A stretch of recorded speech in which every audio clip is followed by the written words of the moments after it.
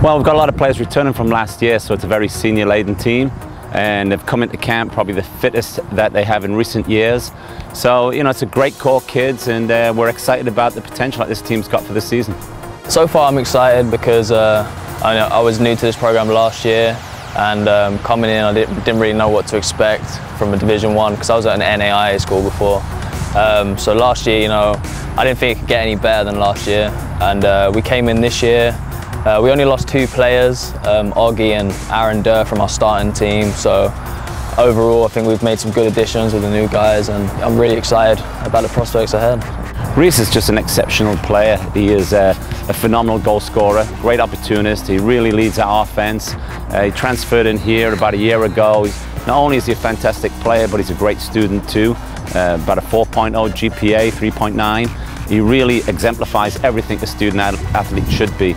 And I think it's a credit to him that he's been recognized as one of the top 40 players in America.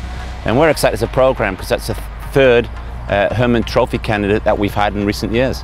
I was actually pretty surprised. It was actually Tony. He actually sent me the link and a message on Facebook, so I was a bit surprised at that. But you know, I'm excited. It's something to work towards. I think we've got some players on this team that could have been put on there as well. But you know, it's a great honour.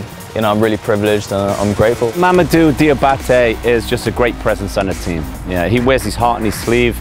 He's just a fantastic player, big, strong central defender alongside Stephen Bailey, who's a senior. Another senior playing on defense is Ben Walsh. He's a guy who's came through our program as a freshman and just a fantastic, consistent player and a great student, and he'll be playing at right back for us.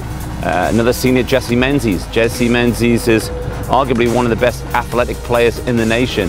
He's just a phenomenal force, played PDL soccer, which is the professional development league this summer with the Connecticut CFC. Had a fantastic season, played every minute, and it shows in pre-season. He's just started off very, very strong. Tom Obasi is our returning wide midfield player.